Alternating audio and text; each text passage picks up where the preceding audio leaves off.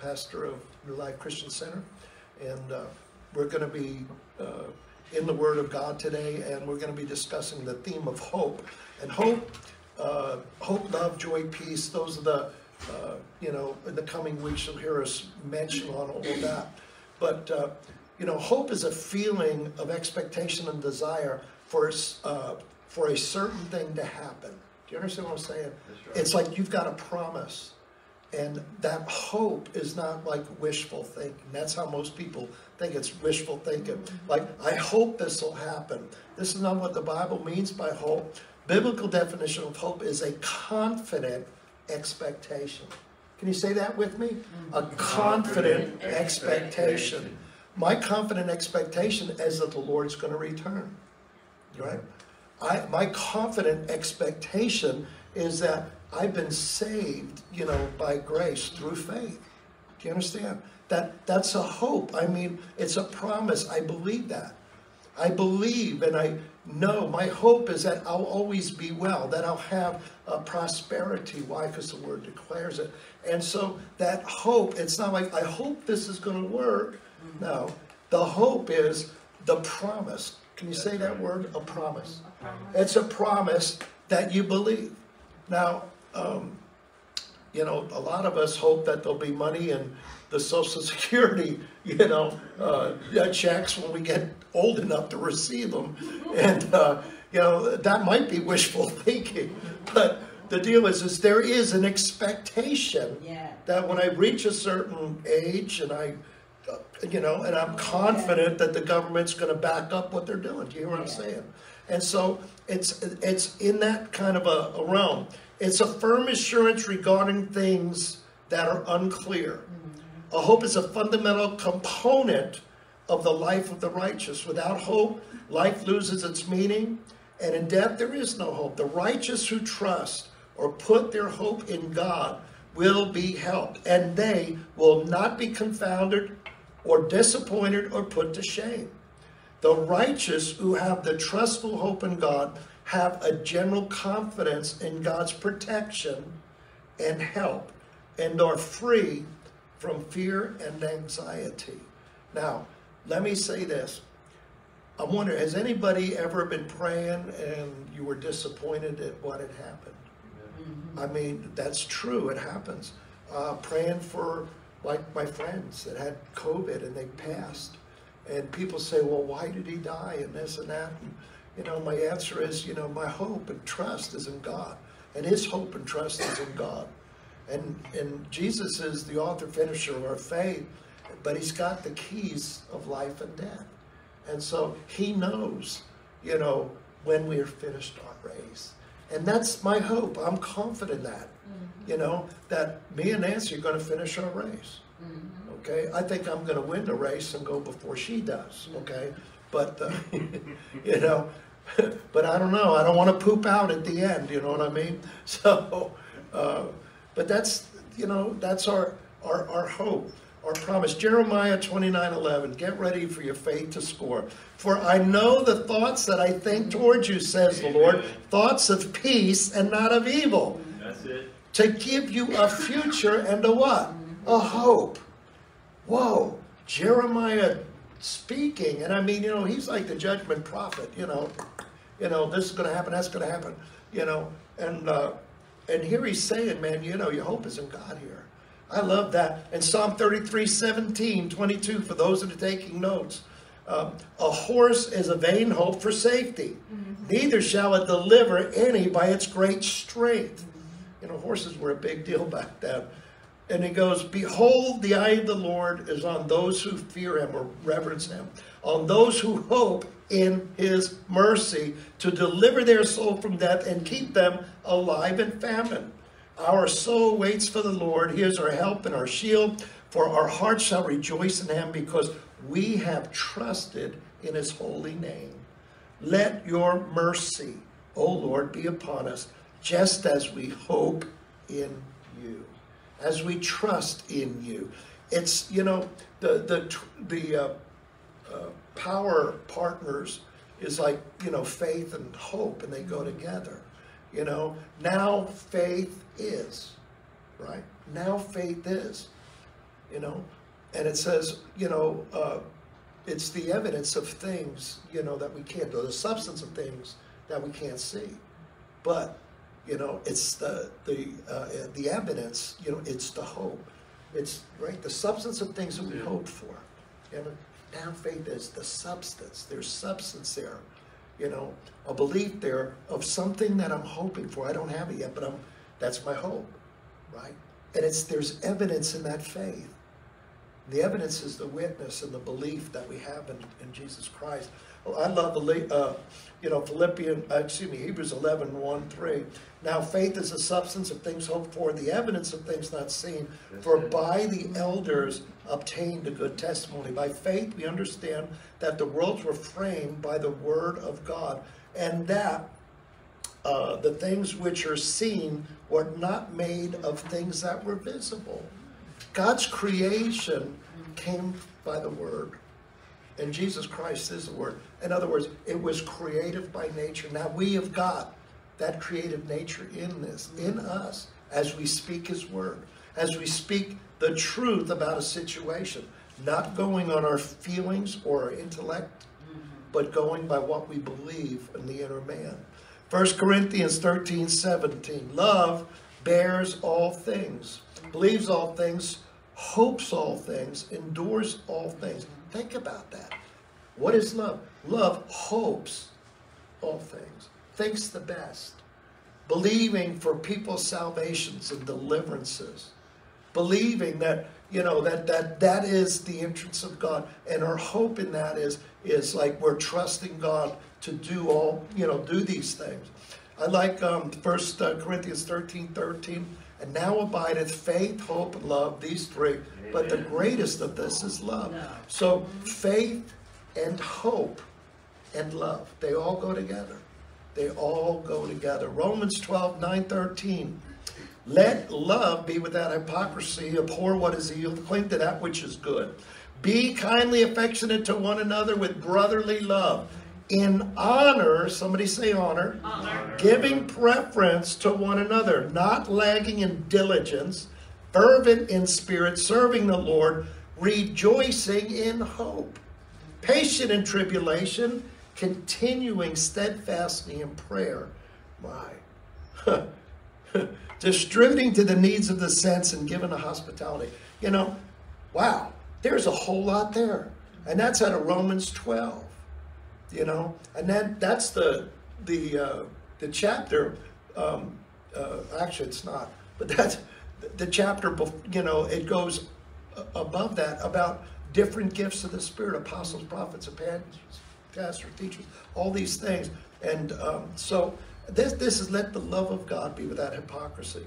Hebrews 6, 19, 20. This hope, listen, this hope we have as an anchor of the soul.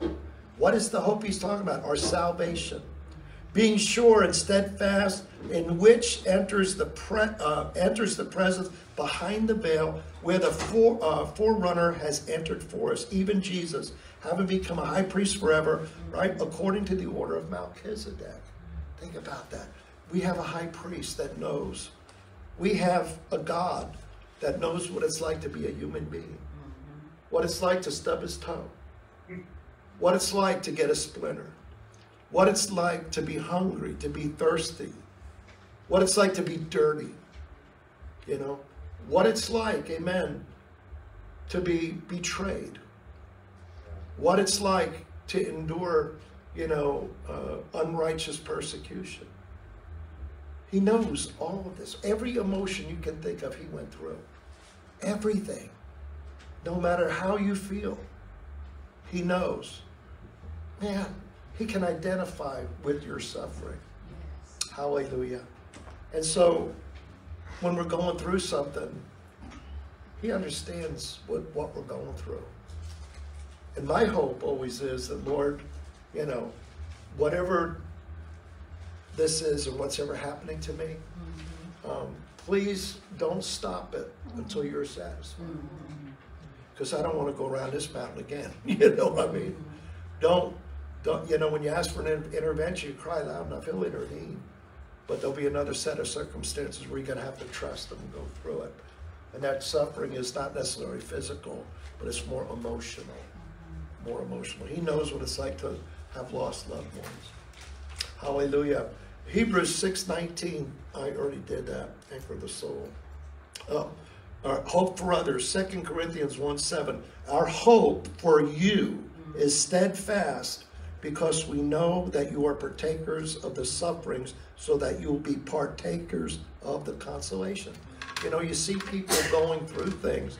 You know, our hope is like, hey, it's in Christ. It's Christ in them, the hope of glory. Yes. Right? And so we look to that, and, we have a confidence. In Galatians 5:5, for we, through the Spirit, eagerly wait for the hope of righteousness by faith. Yes. Now that's important, because as long as I'm looking for my own deeds to be good enough, guess what? I disqualify myself. Right? I'm not saying you got to live right, if you want to have a relationship with God. But it's not so much about doing this and not doing that, as it is just loving on God and loving your neighbor as yourself. And so what he says here, we wait eagerly for the hope of righteousness by faith. What is that? We'll never be, right enough, apart from Jesus, to be with God. And we have his righteousness imputed to us by faith, so that we don't go before God with our own goodness, but we go marked by the blood of Jesus, grafted in. So when we go to God, no matter how ugly we might have been, need to ask forgiveness for our sins, but he's going to listen to us. He's going to hear us. He's not going away from the job. He's going to love you for all eternity. And I don't know, is this ministering to anybody? These different things, these attributes of God, how important it is to have that hopeful attitude for the worst case. People that have been sick with COVID and, they're on a ventilator, I'm still hopeful that, God is going to touch them. I keep praying that way. I'm hopeful. But sometimes, the Lord knows better than me. But I'm going to stand, in the gap and, just intercede for that person. Hallelujah. Come on, somebody say amen. Amen. That's good teaching right there. Now, may the God of hope, this is it. This is my verse. Romans 15:13. Now may the God of hope fill you with all joy and peace in believing, that you may abound in hope by the power of the Holy Spirit. Now, there's a little more to that. That's overflowing. That we're so full of God that we overflow. And it says, and I like the message, not the message, the passion. It says, till we radiate hope. Radiate. In other words, everywhere we go, we radiate hope. People see us, they have a hope. I know sinners that look at me and know I'm a preacher and knew my life before, and they're hopeful. They might not be following God like me, but they're hopeful. Well, if God can do that with Ken Gary, I know he can do it with me. Do you hear me? And that's the deal. And so that is our testimony. Our testimony is not so much our words, but a demonstration of his power, not with signs, wonders, and miracles, which I'm all for, but how we live our lives. The real power of God is that we lead a godly life, a good life. We lead a kind life, a merciful life. Do you hear what I'm saying? And that is what's going to change. That's how we change our surroundings. I mean, it's important to preach and declare and all these things and to pray. But, we have a great cloud of witnesses that went on before us. But you see your neighbors, I get a little anxious, sometimes on the food line, when you're trying to pick the line that you want to be in. And sometimes the shortest line isn't the fastest line, because that lady in front of you has got like 5,000 coupons that she's trying to redeem. And a half hour later with the managers over there. Does that ever happen to anybody else? I mean, and I just kind of back out of the line and get on another one. And then that line you were in moved. Yes. Well, I can't say no. I mean, it just seems that's, everybody's experience. But it's like, we get, And but we're to prefer one another, you know. You know, you want to really surprise somebody is let them go ahead of you. If they've just got one or two things, you know. And they go, oh, no, go on, go ahead, that's all right. You know, oh, thank you so much. Little acts of kindness, you know.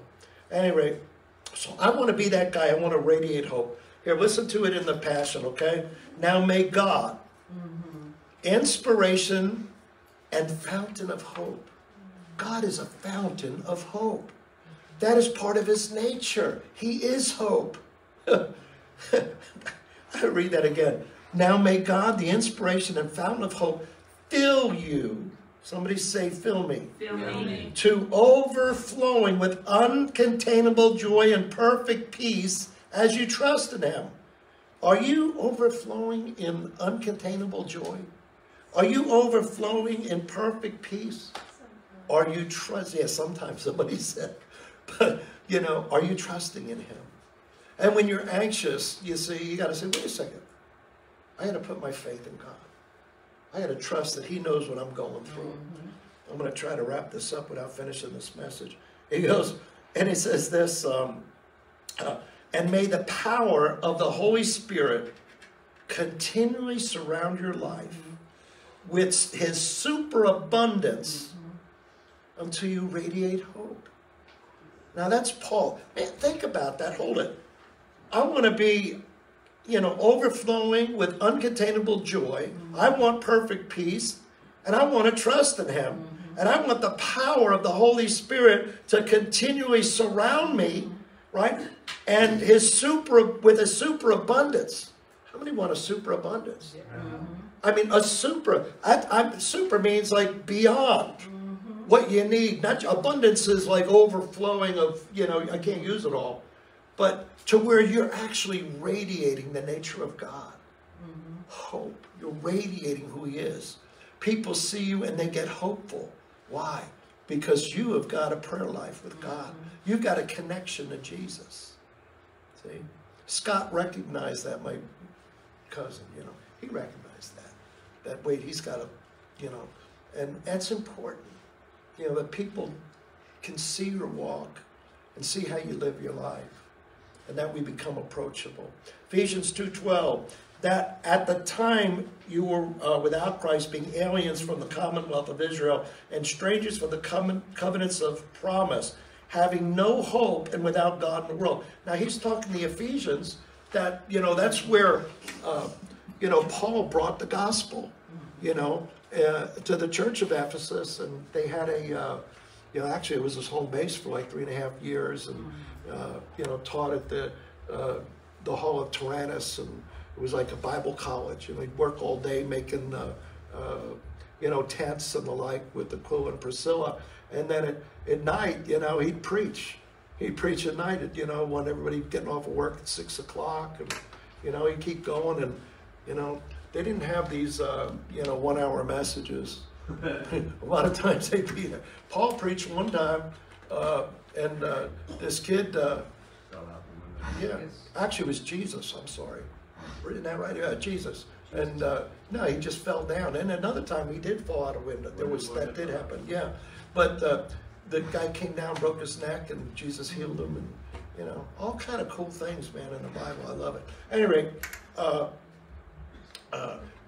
Colossians 1:3-6, we give thanks to the God and Father of our Lord Jesus Christ, praying always with you, since we heard of your faith in Christ Jesus and of your love for all saints, because of the hope which is laid up for you in Christ Jesus.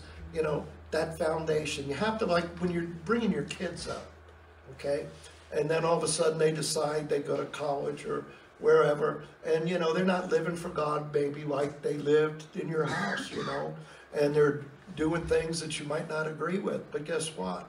You have this hope of that you brought them up a certain way. There's this hope, you gave them your best, and that they're gonna grow in Christ at some point. Do you hear what I'm saying? No matter what it might look like now, you can have that hope, that assurance, if you've got faith in that. And I mean, that's really important for your loved ones to come in. You know, might not be the way you want it or when you want it, And it might not be as fast as you want it, you know what I'm saying? But guess what? God's working. He never stops. He never stops. And, you know, his word is always working. Continue to pray. Continue to feed them and love on them. All right. I'm going to just jump down here. They've got a bunch of others, but, you know, in the interest of time, Hebrews 10, 23 through 25, let us hold fast the confession of our hope without wavering, for he who promised is faithful. And it says, and let us consider one another in order to stir up love and good works, not forsaking the assembling of ourselves together, as is the manner of some, but exhorting one another, and so much more as you see the day approaching.